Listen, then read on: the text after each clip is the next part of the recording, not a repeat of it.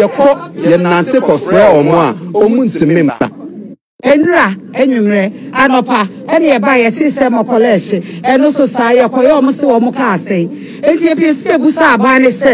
ade na de bia ye te MAKOLA ha ye ene chia tax akese ye chia income tax ye nyama wo posa ye chia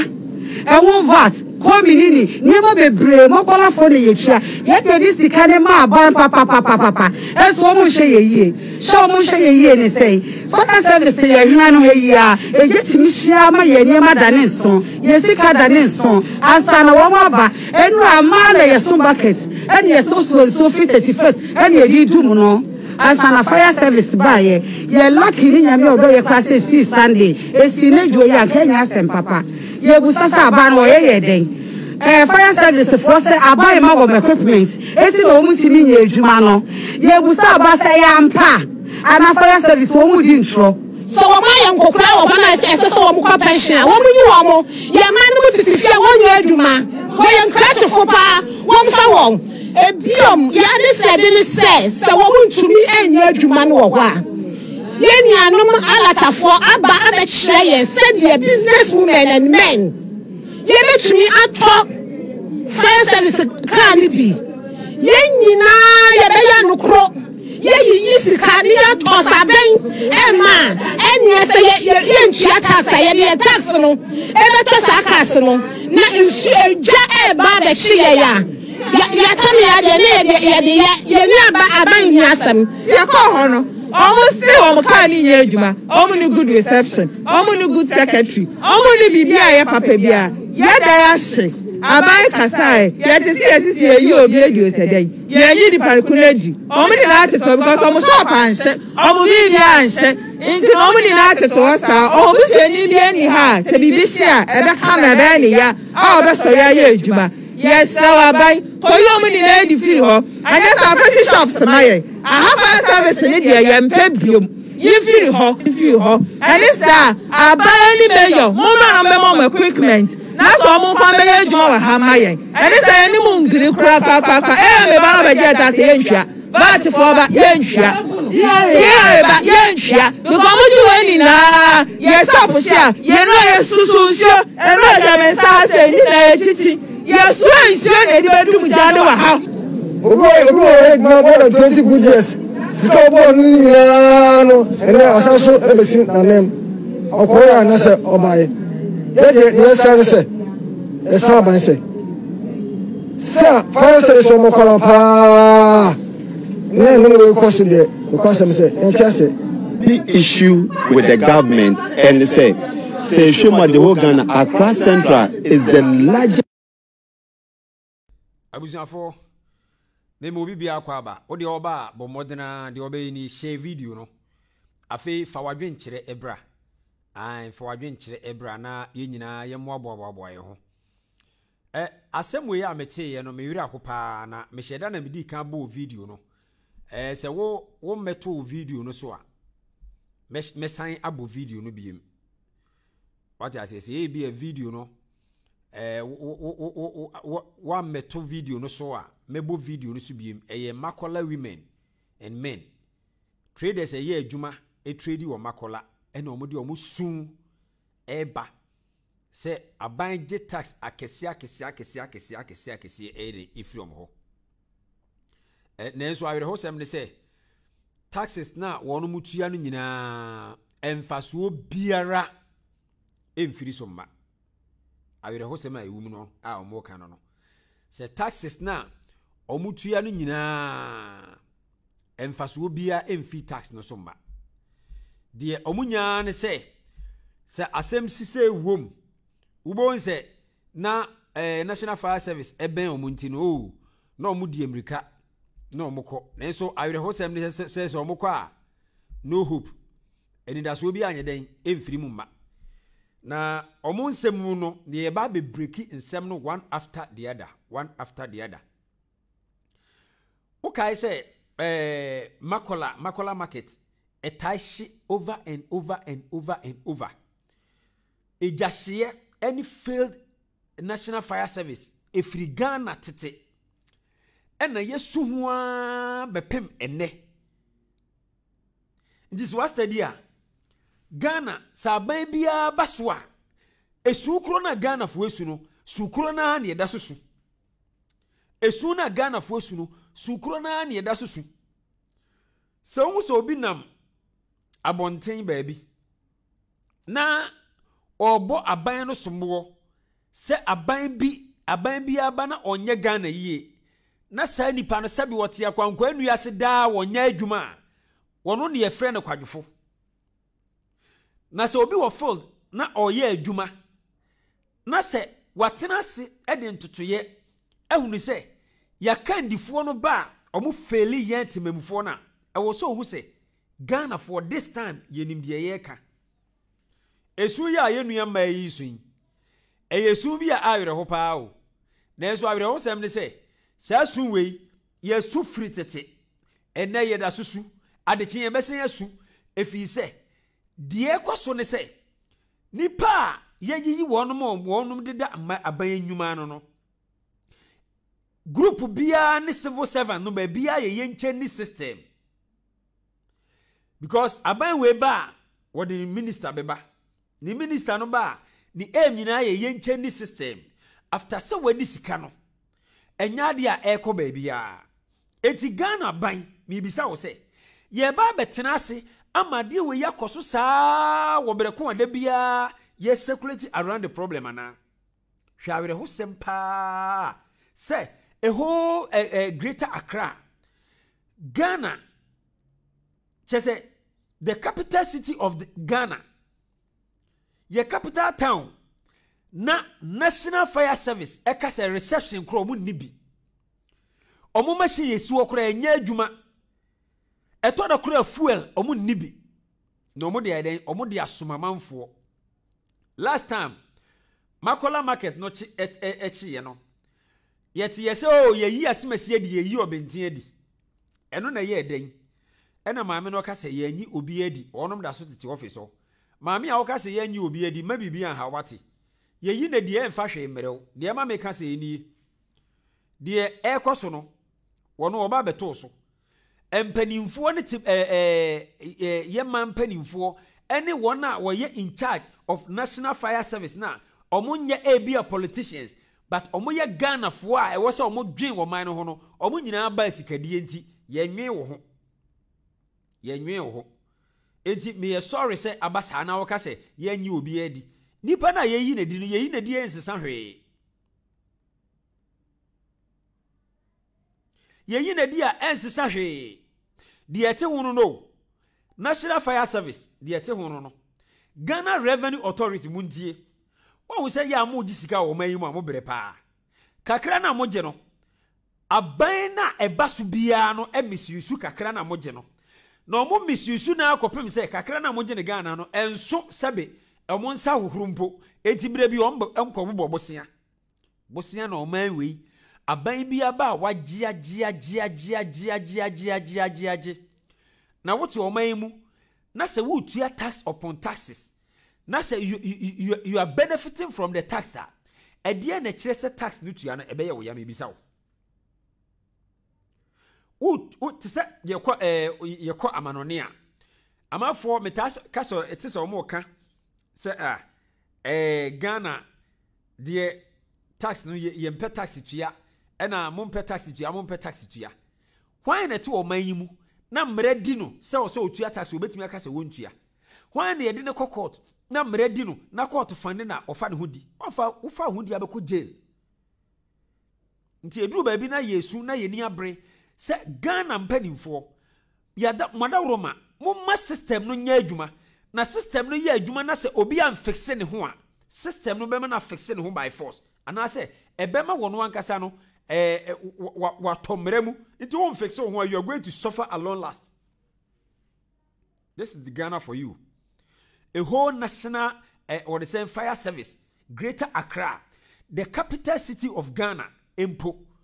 MAKOLA market, baby a Ghana Revenue Authority. Moji sika kesiye frisa de manu anka se kano. Eho mpo. Ejata ho omunya akwanya anasa omunya ka na ba begina ho. Agye se omo suo nsuo na omo de akwa akudum gya no ana omo ye de ombetimi. enti ya na Ghana mpanimfo enya mawere ho enti ya na enya maniwu mo amabedi oman yi so pen mo gusu amudi oman yi so enti ya na enya mawere ho emede wonim ye maame no ma omo makola no se wutie ensem a omo ka eya awere ho sem me pese ye tie ensem no na ye san frɛ Ghana leaders nyina mo amadi oman no so pen ene mo afei na oman no hye mo nsa mo frɛ mo nyina na omo mra mo share video no yenkuti omo ne ensamra sisi ya modaro mo share video no timishia ma ye niema da ne nso ye sika da ne nso ansa na wo aba enu ama na ye so bucket ene ye so 31st ene ye di dum no ansa na fire service ba ye lucky ni nyame odo ye kwa se si Sunday esi na jo ya Kenya asem papa ye busasa aba na ye den fire service for say abai ma go equipment eti na omutimi nya ejuma no ye busa aba say ya mpa ana fire service wo mu di ntro so wo ma yan kokura wo bana ese so wo mu kwa pension wo mu nyi wo mo ye ma no titifia wo nya aduma wo ye nkrachefo pa wo mfa wo ebiom ya de said ni se wo mu ntumi enya aduma no wo wa ye nuanom alatafo aba abekire ye said ye business women and men ye betumi atọ fire service car ni bi ye nyina ye be ya nokro ye yi sika ni ya tosa ben ma enya se ye ntua tax ye de tax no e be tosa aka no na nsu eja ba be chi ye ya tabi ya de ne ye ni aban ni asem si akọ ho no almost say omo ka ni nya adwuma omo ni good reception omo ni good secretary omo ni bibia ye papa bia ya da ya hye abai kasai ye tisi ye obi edu sedai ye nyi ni parku na adi omo ni na ateto because omo shop anhye omo bibia anhye inti no omo ni na ateto sa omo bushani bia ni ha te bibihia ebe ka na ebe ni ya a obeso ya ye adwuma yes abai koyo omo ni na adi feel ho anya sa fancy shops maye a half hour service ni de ye mpa biom you feel ho and it's abai ni mayor mo ma no be mo equipment na so mo fa me ye juma wa ha mayen and it's any mo ngiri kra me ba na be je ta se ye ntwa but for ba ye ntwa ba ye ntwa because mo ji we ni na ye stop sia ye no ye sususio e no ye me sa se ni na etiti ye so nsio na ni be du ja de wa ha obi wo more than 20 good years sika obo ni nyina no ene asa so ebesi na nem okoya na se obaye ye de ne sa se esa ban se sa fire service o Mokolawomen pa ne no we course de because am say entiase the issue with the government and say Shoma the whole Ghana Accra Central is the largest market ever. Okanshi, Makola, Draxolin, Kantamanto. These places become the biggest and but can you imagine that we have a fire service and then you call your Nancy for free or more omunti member enra enwumre anopa ene ye ba ye ti se abusuafo se mochi masumasem enti enya ni wusem hwe mumientie ye maame no mo nsem na omokae no omokasa se Ghana fortie omokasa se 7 preduasa problem omote ho ano no omokasa se aban emremu omokasa se omutua tax omokasa as responsible Ghanaians and market women and men omokasa se obi a 7 preduasa omaye omadwen se empo aban no na brebia ofeli oma omo abetua na mo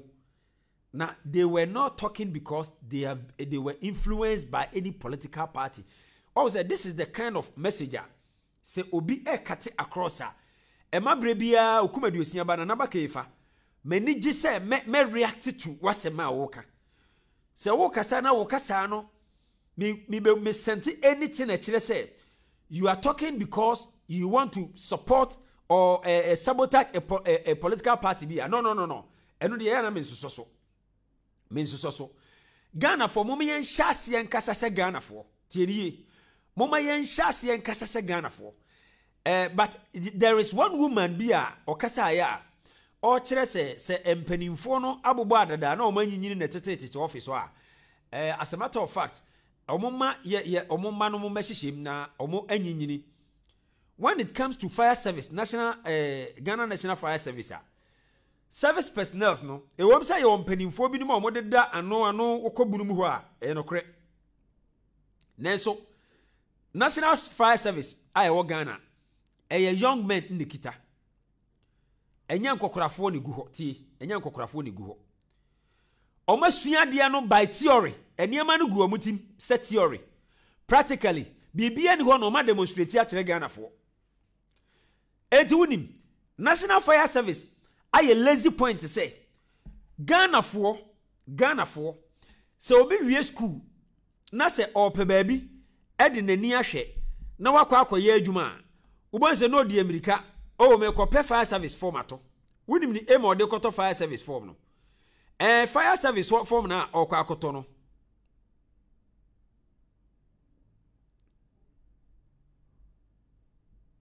sorry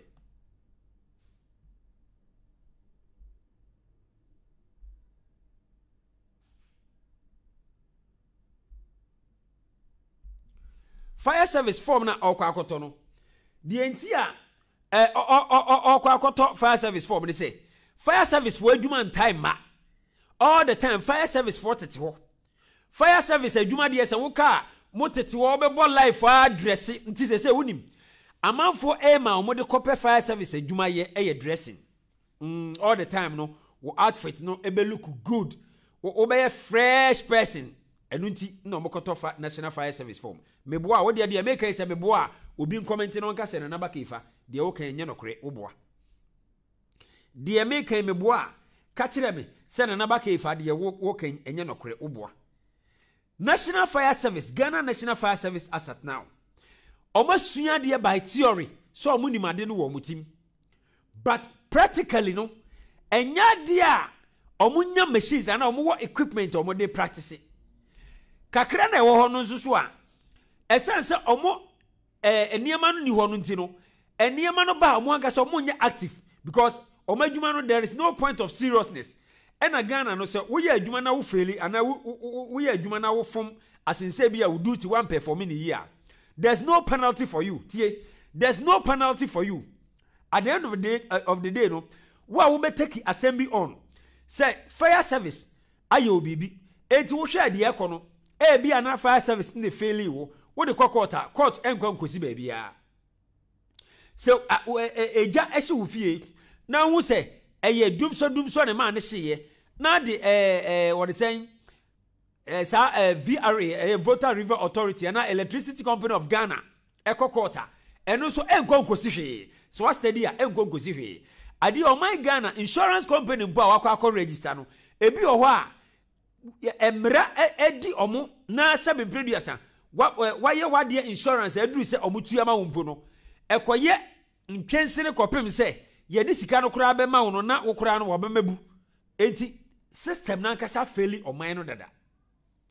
system no a faili yen dada ene yetete ho ena Ghana so em say we are proud of the failed system ene yegugu ho eno an yeguso a yete ho a ye experience a ye ni abra ye Ghana sese ye nsegu yeti a yesu yu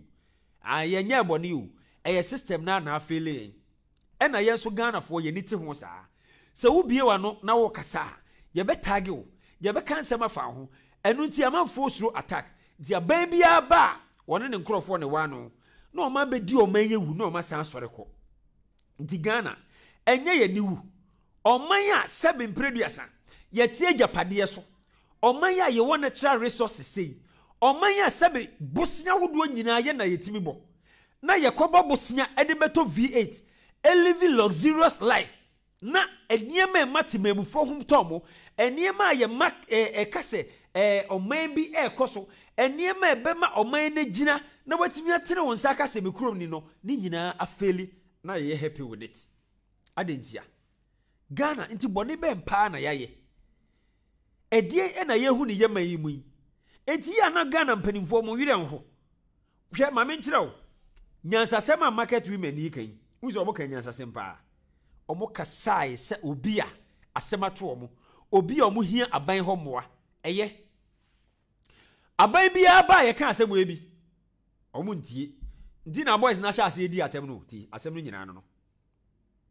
sesei omo fiama akwa kodu say where sa ense say you use or radio TV so ene it is authorized you use because NCA mechire National Communication Authority na nkasa wode mra no ebedi obi say wokasa anye entisesano no omo ankasa ye dati omo ankasa omo ho wasem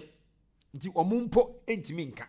nti say where sa nanka ye ntimi nka o radio ni TV so no na ye common system na fairly ama ye where sa ye kan social media any ye traditional media any other media platforms no so no me pacho ni nyina no enso fairly yen because enchirima no nso usua sabe agimisem na ekoso wo internet no so no di say ya nyansa sam ti say the market women ni kan yi Ghana fo aka bi a kire Ghana mpanimfo abre omuntie enti say ato boys binum ni atem enti da bay na ye ni beti se Ghana fo da bay ni ye be hyase ama sabe mpreduasa ye tu anamon se Ghana fo utie mi na ohwe mi a share video no na ka kire Ghana mpanimfo se wo de for once yenya what they say obi wo ye Ghana ni na nka ne kra eba ne ho so na o feel proud say wo ye Ghana ni na on sori wa adwen mu ni nyansan mu na omwa Ghana te say the Accra mayor asha asese no Owura Henry Kwate said dem mepe di dia ba as time to be collected sa papa no ni nyuma wo ye eda internet no so no if only he's not being biased say ebia o favor obi what I say ebia o favor obi na obi de onsoso de so wa hu de me kire no obi o ha say oye clean up exercise ya na say omoboa ama kromu atese ya eduru say obi edan sikwan ma no wabu no watere bi no wakobu eno de no we sa de a waduma we ye nyina ye bogus obi a wo yi kwan na hu se obi wo ho wo ye pani wo ye political member enu nti wummu ne dan no na mom obi ono de ye hia ni woni ya no wono de obebu ne dan no wo ye bogus what I say enti sa Accra mayor na adwuma wo ye this time no se enye se ebia o ye ne bias na se de wo internet no so no akoma pa adwemu fan ene 7 preduasa tu hu ache ena papa no de ye adwuma de ade kan se nyame nhira no sa nipa bi sa ena nka ye pe ne so nipa ewo institution biya mu obi asabe na adwemu da ho na odwen oman no ho obi a ope oman ni ye wo de oba share video no e bi afa no oba bete so a Mokolawomen ena omo question aban se so fi se onto equipment e man National Fire Service a de bia omo niema hye omagapade hye na de bia ban e betwam e be sympathize Ghana mpanimfo adwen ne wo ho a mo nwino handkerchief musu nko na munim ade ayie ko e na adon mo mpaya nko mo bone se kanipa ba ko nhye na omo nkobo nsa na mom se Makola market e hye de bia na amanfo lusu omo property no Ghana fo mpanimfo mo mpe yenimo mo de ayie ko de mo ye ho ade yen to da conference no we dwadi ni nti yen run fish an wo fa what they say engine nti yenye adaka no engine wo ye obi otontoma nti munya adaka no kente de munima no munni adwen bia se ye toto niema ye na nipa wodi dwa wa hai eja ebetimi ya hye no ba bi omudi dwai omo kabusa ye dada yesisa no momo ye hwe obi niema gusoro edan no betimi yabu enti what they say engineer wo krum akwakohwe se eniema na ewo soro no ene 7 preduasa edan no ahoɔden no enko enti yesisa no da bi Ghana fo mpanimfo ayie kode mo ya ade pa enti Makola ho no emse mu hu de Ghana fo mpanimfo epe omo pese nka edwa no ehima wom da koro na wahye ubon se vice president minister of ahwan no ma begina ho ombe bon san ya asade kama na omko Juma Ghana mpanimfo omo hwehwe ano enti Mokolawomen sa equipments na mu bisa no makasa odeso mudi obuo ni anidie ama aban that's very good one there mudi obuo ni anidie ama aban eye pa se mutimu dwen aban ho edi obuo ni anidie ma no na so se mo mani amre na mo seize fire service ho na mo anhyase se mo ntua tax man sorry aban no so na man hyase amfa musika ankreti mu own fire service station. I'm telling you, you will perish. You are going to perish. Aje mu sorry mo ma mani da ho na mutu anamon na aban no ho samani abre sa de omo beye na nya sa na mo tena ho na mo do Ghana fo aban ye sere wani die mu ye ntia se hwan omate abre Ghana aban omo ye dwanfuro ti omate abre aban bi a wo ba Ghana ko nua so under Fourth Republic yi omo nimsa Ghana fo no ye penada na ye ni gi atoro ho nti omo shada ko prepare atoro na omo abedi a kire yen enu ti na this time Ghana so steady a omo ye disappointed pa wo Ghana ha eye NPP official members na slightly omo wo the country attacked NPP fo bi numa na omo wo oman na koma ede omo koma so kakra no omo ye disappointed ebi o ho aye no kure so omo ye disappointed na ebi o so omo ye disappointed because omo ban ba ye mpo na come de omo mini ye ni nyina eji meka akosi se esu a Mokolawomen musu no mo ha mo ho wai munsu nkosi ba bia nipa nhye senka market Mokolawomen Makola market no senka mu chief mo hene ayo ho se nyame adom na nka wahye jana se no bia nka mo benya alupri abesen wiem se nana adom pen we so de ekura de ono mfa alupri ono de convoy oba aka no 5,000 nesa so ebi be fa alupri ono wa me fa alupri ono so convoy di Ghana mpanimfo no de omuni ma na yi ko ntumatwa nsambode ebo na se ye mfa nya oman ni ye de daabi ene ye kan se edwa no hye ye no na ye wo mpanimfo bi no mo wo no mo ko se edwa na hye ye pani ya hye afa na ye ba besi hima ana edwa no hene fofora hene na mo ba besi no esan se hene no wo betimi aba behuru no no aboabo adoma no na afa no du election year o mato ama no ntino ni enko hene no kura no mampani beba sesi ano abebo na baso sa na Ghana ha etie ye mpanimfo na yi ko no mo ye ho ade na se ye nwi o ma ne ho pa ade da bi enka o mabrabo ho ati di we di ade srede na me beto market Mokolawomen any traders no nyina anim se omo nten tasukoko nkyira ban no omo mpampa enyo madwen se kasa na omo kan na ban atie omo take action and now ema ban no hu se omo ani abre omo ntua na mo wa edi nkunimdie beba na Ghana fo adodo kasa na enidie kasa we die Ghana mpanimfo ate abre omo na apart from ayiko omo ntehwe agese wani abre a demonstrate na Ghana Revenue Authority mpanimfo bi ba ho a mo de mo mo fa mra no nche omo se mo mpa mo na enya police case enya asem kese na yenhwe so mo di soldier fo ba mo so a na fa yensori yenhwe ade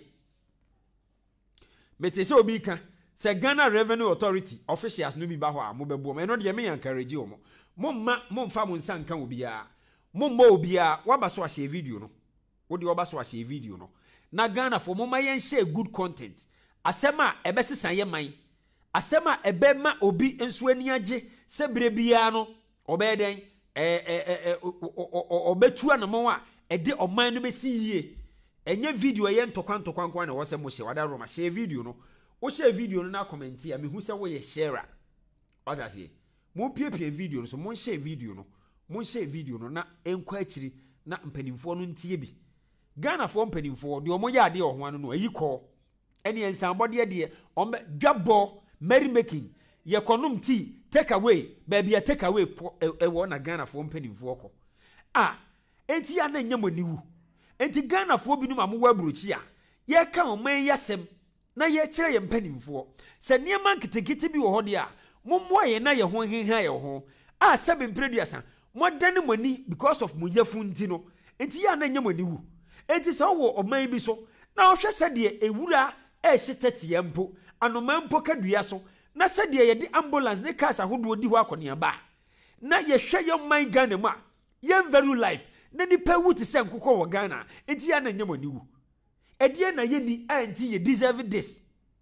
edie mpa na ye ni enti Ghana ehia se ye brabo ye ho patwintwan ye sei share video no mo share video no me mama hwe video no for the last time na afi mako me ka kiro se wo beto fuela ya kan na to wo Nick Petroleum ubeto fuela ya no wakai na wato ewo Nick Petroleum ade Ghana ha mame kan kire wo omo netimi ma wo smooth long drive Nick Petroleum enetimi ma wo smooth long drive eye Nick Petroleum smooth long drive eye Nick Petroleum smooth long drive Nick Petroleum ti Ghana for mame kan so obeto fuel ana wakai na wato ewo Nick Petroleum omo wo Greater Accra oko ba bi ti se kaswa Nick Petroleum ewo ho sanso na ba bi ti se o de say ya kaswa nyanya no ne adade junction wo be hu Nick Petroleum ewo ho enti wo beto fuel na wakai na wato ewo Nick Petroleum was a smooth long drive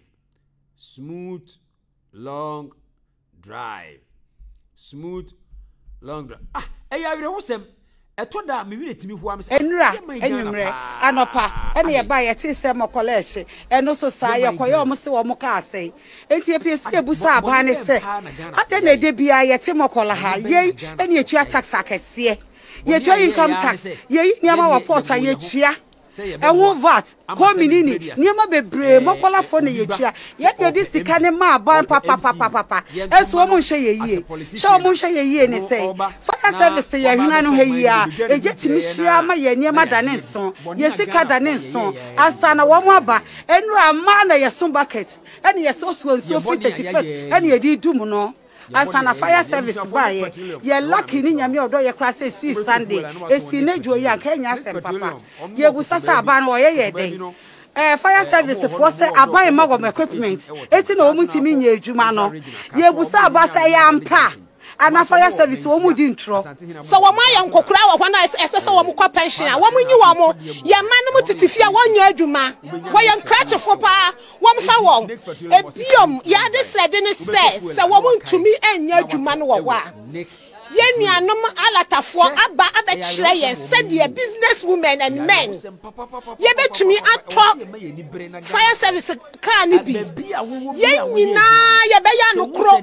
ye yi sika ni ya tosa ben e ma enia se ye ntua tax ye de tax no e be tosa cars no na ensu eja e ba abekire ye ya tami ya de ne ye ni aban ni asem ti e ko ho no omo se omo kani nya adwuma omo ni good reception omo ni good secretary omo ni bibia ya papa bia ya da ya hye abai kasa ya tisi ye yi obi edi otedai ya nyi di parku na di omo ni na ateto because omo shop anhye omo bibia anhye inti no omo ni na ateto sa omo bu hye ni bia ni ha se bibi hye a ebe ka na ebe ni ya a obe so ya adwuma yes abai koyi omo ni na edi firi ho anya sa fancy shops maye aha fire service ni dia ye mpe biom ye firi ho ane sa aba ni mayor momra no be mom equipment na so omo fa me ye adwuma wa ha maye ane sa ni mu ngiri kra me ba na ba je ata ye ntwa VAT for ba ye ntwa ye ba ye ntwa because mo ji we ni na ye stop hia ye no ye susu nsio enro hia me sa ha se ni na titi ye so nsio na edi be dum jande wa ha obi wo ye more than 20 good years sika obo nu nyina no ende wasanso ebesi na nem okoya na se obaye ye de ne yesa ne se yesa ban se fire service o MAKOLA pa na no we course de because me say the issue with the government and say Shema the whole Ghana Accra Central is the largest market ever. Okanshi, MAKOLA, Draxolin, Kantamanto. These places become the biggest and but can you imagine that we have a fire service and then you not take a frere or more member. Drubia na opese ebo brebo ho ba na nipa nkwama no peja na wanom liver 07 capsules ma wo so bia message me say open medication bi wo UK Christian bi kumate eno ane say wo WhatsApp na number keifa eno ane say wo WhatsApp na number keifa e wo 0200582665 0200582665. Say na naba ke fa me herbalist. Ma wo say US for mo se mo nduro no mo nsaka. UK for bi no so mo nsaka anti me ba na ma be ye audio ama mo nyina nti wo de wo ho amenwore se wa message me wo nsanka me. Me be ye audio ama mo nyina na ma kire mo ba bi pa. Mo nsa betimi aka o de say no bi. Aduro no bi. So what I say, na ma kire mo se de be ya mo sie yusu aduro no na mo nso a mo pa aduro no bi yusu no. Ewiase baby a wo bia no me meli ama won saka said ye nua no me wo USA United Kingdom ni Europe omo gi omo de no sa na won so country bi a wo so no metimi ma won saka bi na wo Accra Kumasi Takrade de Tamale ne Ghana ha baby a wonni problem metimi asoma ma won saka bi ni nyina ne se ma me nkire o be ma de o ho a ye o me masem na o me masem no nadi wonni o be hie timi wurawura no ma hu say yes because ye bre the pressure no wo ho. This say at the end of the day, no, say one no munro bi a natural. Na do ho to aphrodisiac so anase aphrodisiac medicine a ye chemical content medicine na. Na say ye chemical na. Bre bia no, ye so fa eduru. Eno so e ba ne say very soon bo nse na be ma na ye mre. Untimi perform say be ma. Enu nti na me hye unkran. So be nom eduru bia ma ne nye natural. Na na ba ke fa me na me eduru bre wa. Hwenti akeka duru ne prekese nyina egu so na masomo. Na ho ato. Me de wo sia so ati ase we de Ghana Revenue Authority mpanimfo ene mo amode da Ghana civil servant no mo so munya sikadie no munya kro no bo no wa mu di bone pa chen politicians no because the politicians no so ya akromfo no mo nim bone o mo kan bom ni mu di nti na ya o mo ntimi nchechemo mu di bone pa civil servants no mo so mo bo man no bi mu nyina mo moa na se aban no mo gi sika firi baabi no na mo bisa aban no se ye gi sika firi hawo na mo ye o masede mo de National Fire Service enti mo de leteko mo ni bra ban no so se mo hia niema ana se mo de mo te waban no de beba won famra National Fire Service mo ye adwuma se mo ye professional fire service personnel ana se mo nyina mo hunta politics echi aban we ba ne nkrofo ku ni nyina so ka ho mo man ka echi what I say share video no wo se na namba kifa makasa bia mumpiepie video no so na afi ye nhwe de ekọ mon share video no mumpiepie video no so moma entie ye maame no nsem a omo kan ewo Makola market onye adwuma woyɛ nkrachefo pa wɔmfa wɔn ebiom yade sɛde ne sɛ wɔn ntumi enye adwuma no wɔ hɔ a yenuanom alatafo aba abɛkyerɛ yɛn sɛdeɛ business women and men yɛbɛtumi atɔ fire service car ne bi yɛn nyinaa yɛbɛyɛ anokoro yɛyiyi sika ne yɛtɔ saben ɛma ɛneɛ sɛ yɛntua tax a yɛde tax no ɛbɛtɔ saa cars no na nsu eja eba abɛkye yɛ ya tami ya de ne yɛ ne aban ni asɛm si akɔ hɔ no omo se omo ka ni nya adwuma omo ni good reception omo ni good secretary omo ni bibia ya papa bia ya da ya hye aban kasae ya te si yesisi ye obi edi osedai ye nyi di parku na di omo ni na ateto because omo shop anhye omo bibia anhye inti no omo ni na ateto wasa omo busuani bia ni ha te bibi hye a ebe ka na ebe ni ya a obesori aye adwuma yes aban koyo omo ni na edi firi ho anya sa fancy shops maye aha fire service ne de yempe biom yefiri ho and isa aban ni mayor mo ma no be mo equipment na so omo fa me ye adwuma wa ha maye and isa ni mo ngiri kra me ba no be je ta se yentwa but for ba yentwa ba yentwa because mo ji we ni na ye stop hia ye no ye susu sio eno hia me sa ha se ni na titi ye so isio na edi bedum jade wa ha obi wa more than 20 good years sika obo ni nyina no ene asan so ebesi na nem okoya na se obaye ye de ne yesa ne se yesa ban se sa fire service o Mokolawomen pa ene no we course de because am say entiase the issue with the government and say Shoma the whole Ghana Accra Central is the largest market ever. Okanshi, MAKOLA, Draxolin, Kantamanto. These places become the biggest and super. But can you imagine that we have a fire service we try and then you call your nancy ko frɛ omo a omunti member Enra enyumre anopa ene ye ba ye ti se MAKOLA ehye eno so saa ye koye omo se wo mo ka ase enti epesi ebusa aba ne se ade na de bia ye ti MAKOLA ha ye ene ye tua tax akese ye tua income tax ye niama wo port ye tua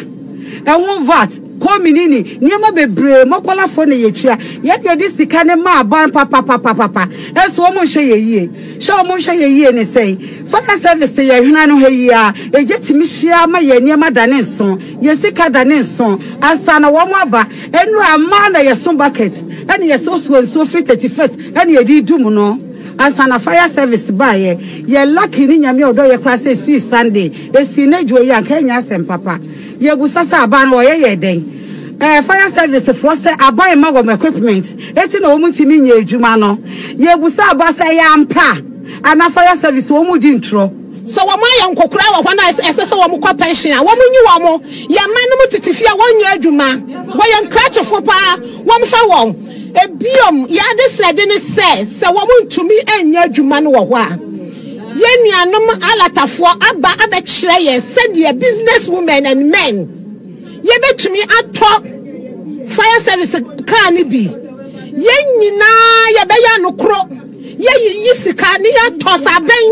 ema enya se ye ntua tax ye de tax no e be tosa cars no na ensu eja eba be chi ye ya tami ya de ne ye ni aban ni asem si akọ ho no almost say omo ka ni nya adwuma omo ni good reception omo ni good secretary omo ni bibia ya papa bia ya da ya hye aban kasae ya tesi yesisi eyi obi edi osedai ya nyi di parkunadi omo ni na ateto because omo shop anhye omo bibia anhye inti no omo ni na ateto wasa omo bishani bia ni ha se bibi hye ebe ka na ebe ni ya a obe so ya adwuma yes aban koyo omo ni na edi firi ho anya sa first shops maye aha fire service ni de ye mpa biom yefiri ho and isa abani mayor momra no be mom equipment na so mo fa mayor adwuma wa ha mayen and isa ni mu ngiri kra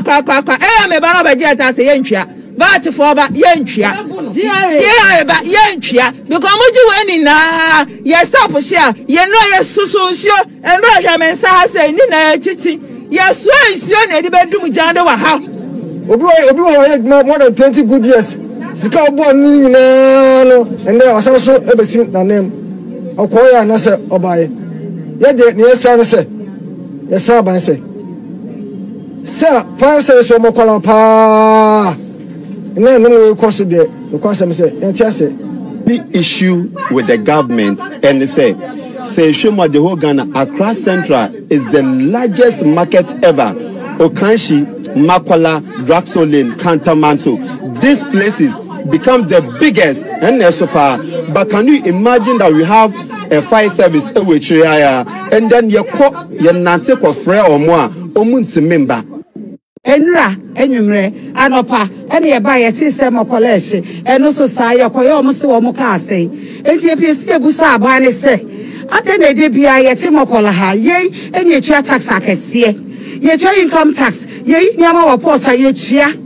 enwo VAT kominini niama bebre MAKOLA fo ne ye tua ye de sika ne ma ban papa eso wo mo hye ye yie hye mo hye ye yie ne sei fire service ye hwena no hia ejetimi hia ma ye niama dane nso ye sika dane nso ansa na wo mo aba enu ama na ye so bucket ene ye so free 31st ene ye di dum no ansa na fire service ba ye lucky ni nyame odo ye kra say see Sunday esi na dwo ye anka nya asem papa ye busasa aba no ye den